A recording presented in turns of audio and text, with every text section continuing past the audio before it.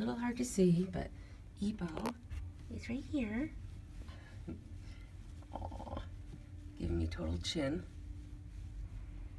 And Storm back in the corner, laying on the blanket. Right there. So, like I said, they've been in and out of the bed together. Haven't eaten much, if anything. Maybe a teeny bit of dry. So, we'll weigh them tomorrow and possibly entertain an appetite stimulant tomorrow. Where's a good kitty? Are you gonna come out? Come here, Ebo. Want to come out? Nope. Nope. Content in the bed. And we just moved things around where they are too. Like I had this bed up here earlier and Storm was in that bed, so letting them settle in, find where they're comfortable. You guys aren't in the other room yet though. Kitty Mel.